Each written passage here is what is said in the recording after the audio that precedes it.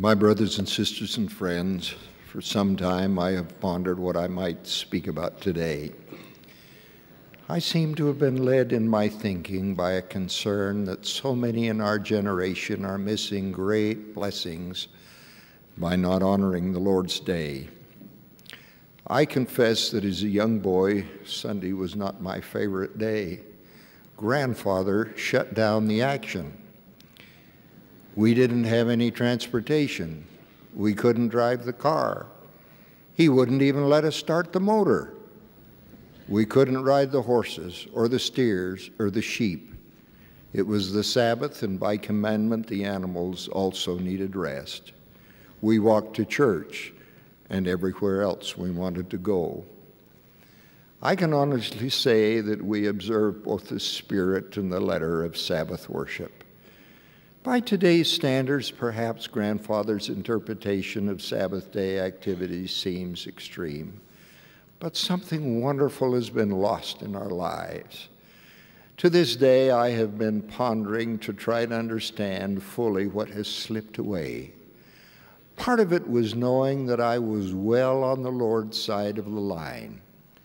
Another part was the feeling that Satan's influence was farther away. Mostly, it was the reinforcement received by the spiritual power which was generated. We had the rich feeling that the spiritual fullness of the earth was ours, as promised by the Lord in section 59 of the Doctrine and Covenants. Ever since Adam's day, the divine law of the Sabbath has been emphasized repeatedly over the centuries more than any other commandment. This long emphasis alone is an indication of its importance. In Genesis, we learn that God himself set the example for us in the creation of the earth. Thus the heavens and the earth were finished, and all the host of them. And on the seventh day, God ended his work, which he had made, and he rested on the seventh day from all his work which he had made. And God blessed the seventh day and sanctified it, because that in it he had rested from all his work which God created and made. In biblical times, this commandment to rest and worship was so strict that a violation of it called for the death penalty. Even the earth was given a Sabbath rest. But in the seventh year shall be a Sabbath of rest unto the land, a Sabbath for the Lord. Thou shalt neither sow thy field nor prune thy vineyard. The Sabbath was referred to in the Old Testament days as a blessed and hallowed day, as a symbol of a perpetual covenant of faithfulness, as a holy convocation, as a day of spiritual celebration. Jesus reaffirmed the importance of the Sabbath day devotion, but he introduced a new spirit into this part of worship. Rather than observe the endless technicalities and prohibitions concerning what should and should not be done on the Lord's day, he affirmed that it is lawful to do well on the Sabbath. He taught us that the Son of Man is Lord even on the Sabbath day, and introduced the principle that the Sabbath was made for man and not man for the Sabbath. He performed good deeds on the Sabbath, such as healing the man with palsy as well as the man with a paralyzed hand. So the divine mandate of Sabbath day observance in our day is now more than a manifestation of individual devotion and commitment rather than a requirement of civil law. The great modern day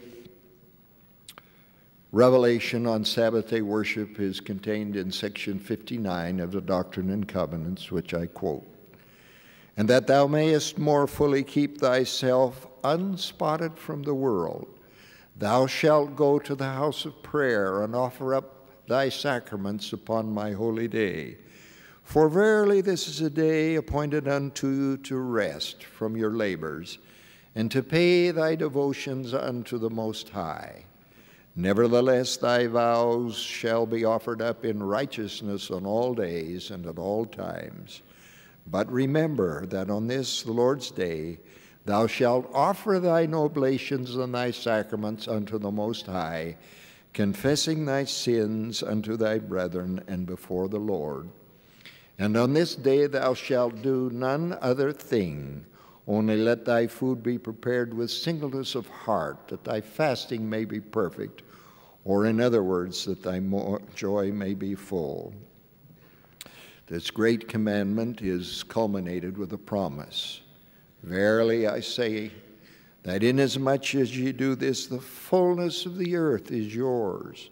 The beasts of the field and the fowls of the air, and that which climbeth upon the trees and walketh upon the earth.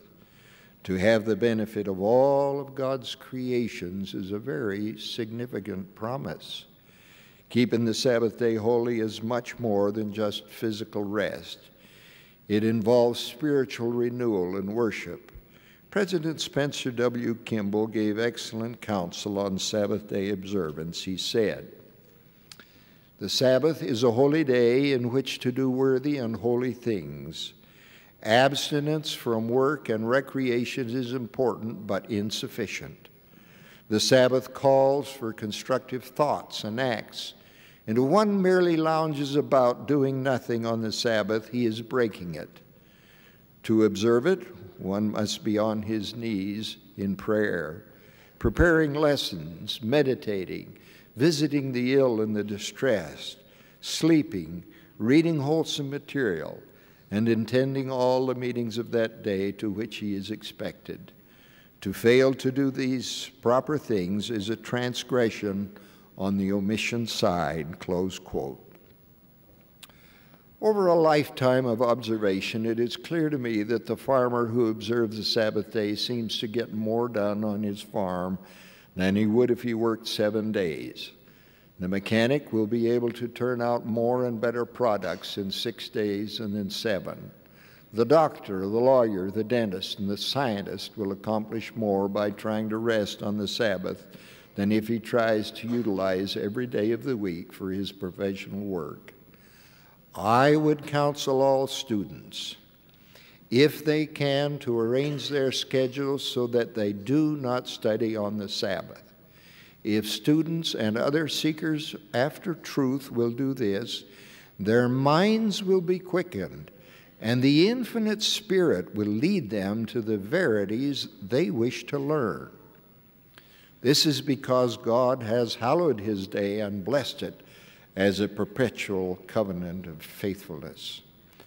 On February 1st, 1980, when the First Presidency announced the consolidated meeting schedule, the following counsel was given.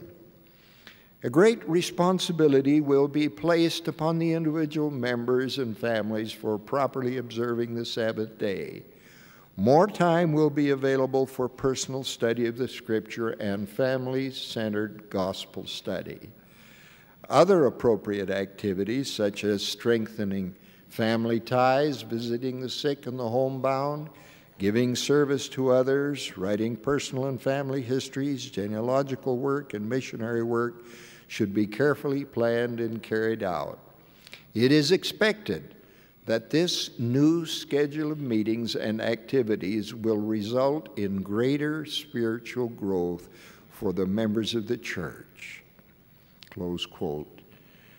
It is hoped that priesthood leaders and members of the church will honor the spirit of more family togetherness on Sunday.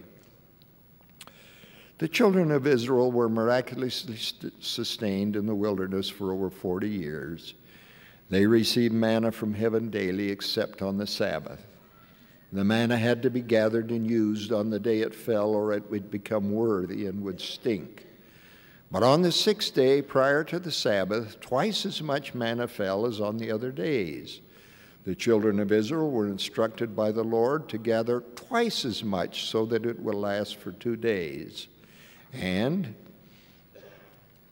because the manna did not fall on the Sabbath day, when they did this, a third miracle happened. On the Sabbath day, the manna gathered the day before did not stink, and there were no worms in it, for it was preserved for Sabbath day use.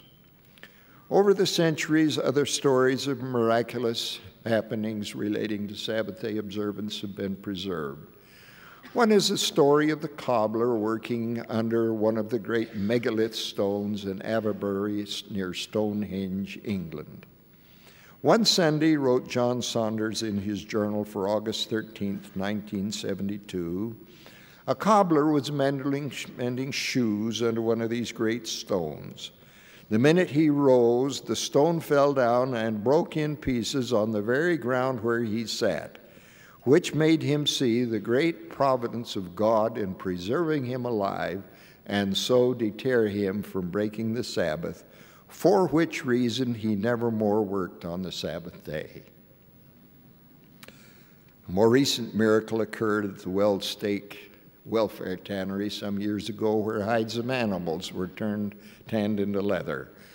On regular work days, the hides were removed from the vats and fresh lime placed in the vats, after which the hides were returned to the lime solution. If the hides were not turned on holidays, they would spoil, but the change was never made on Sunday, and there were no spoiled hides on Monday, explained J. Lowell Fox, the supervisor of the tannery at the time. This brought a strange fact to our minds. Holidays are determined by man, and on these days, just as on every weekday, the hides need to have special care every 12 hours. Sunday is the day set aside by the Lord as a day of rest, and He makes it possible for us to rest from our labors as He has commanded. The hides at the tannery never spoil on Sunday. This is a modern-day miracle, a miracle that happens every weekend," close quote. Why has God asked us to honor the Sabbath day? The reasons, I think, are at least threefold. The first has to do with the physical need for rest and renewing. Obviously, God who created us would know more than we do of the limits of our physical and nervous energy and strength. The second reason is, in my opinion, of far greater significance. It has to do with the need for regeneration and the strengthening of our spiritual being. God knows that left completely to our own devices without regular reminders of our spiritual needs, many would degenerate into the preoccupation of satisfying earthly desires and appetites.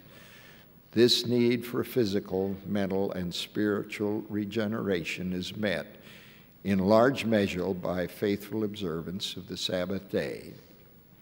The third reason may be the most important of three. It has to do with obedience to commandments as an expression of our love for God.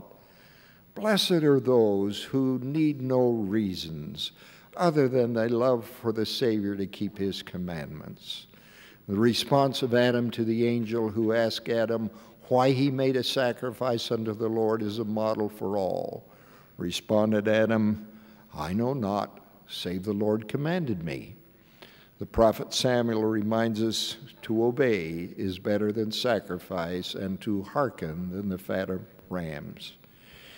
In this day of increasing access to and preoccupation with materialism, there is a sure protection for ourselves and our children against the plagues of our day.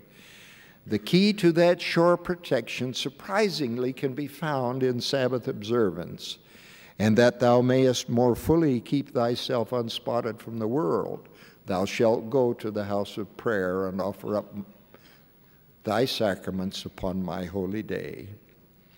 Who can question but that sincere Sabbath observance will help keep ourselves unspotted from the world? The injunction to keep the Sabbath day holy is a continuing covenant between God and His elect. The Lord told Moses and the children of Israel, "Verily my Sabbaths ye shall keep, for it is a sign between me and you throughout your generations, for a perpetual covenant. It is a sign between me and the children of Israel forever." Close quote. The Mosaic injunctions of Sabbath day observance contain many detailed do's and don'ts. This may have been necessary to teach obedience to those who had been in captivity and had long been denied individual freedom of choice. Thereafter, these Mosaic instructions were carried to many unwarranted extremes which the Savior condemned. In that day, the technicalities of Sabbath day observance outweighed the weightier matters of the law, such as faith, charity, and the gifts of the Spirit. In our time, God has recognized our intelligence by not requiring endless restrictions. Perhaps this was done with a hope that we would catch more of the spirit of Sabbath worship rather than the letter thereof. In our day, however, this pendulum of Sabbath day desecration has swung very far indeed. We stand in jeopardy of losing great blessings promised it. After all, it is a test by which the Lord seeks to prove you in all things to see if your devotion is complete. Where is the line as to what is acceptable and unacceptable on the Sabbath? Within the guidelines, each of us must answer this question for ourselves. While these guidelines are contained in the Scriptures and in the words of the modern prophets, they must also be written in our hearts and governed by our conscience. Brigham Young said of the faithful, "The spirit of their religion leaks out of their hearts."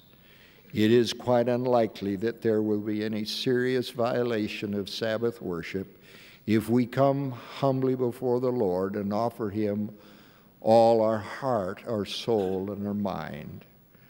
What is worthy or unworthy on the Sabbath day will have to be judged by each of us by trying to be honest with the Lord.